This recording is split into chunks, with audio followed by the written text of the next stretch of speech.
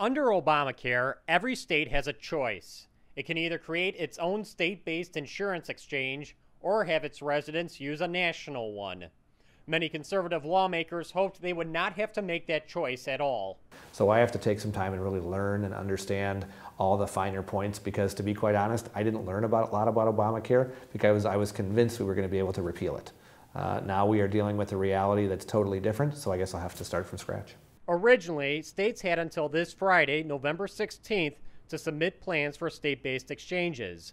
This week, however, Washington extended that deadline to December 14th. Time is still tight, though, and Governor Walker's office is considering two competing and compelling arguments on whether or not Wisconsin should set up its own exchange. I know that they have a group who's looking at this to see what all of our possible discussion points are. Some people have said that if we have a state-based exchange, it gives us more flexibility.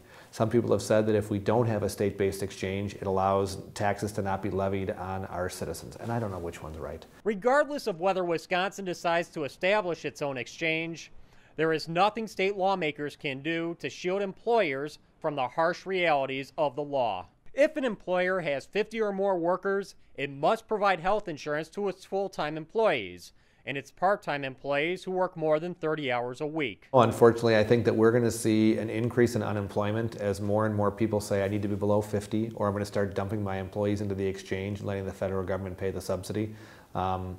I worry that many times that this was Barack Obama's plan as the first step toward creating a one-size-fits-all socialized medicine scheme, and unfortunately we are taking the first step toward that route.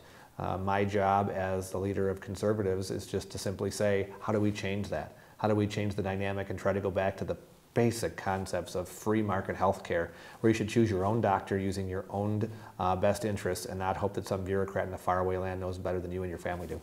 For the McIver Institute, I'm Bill Osmolsky.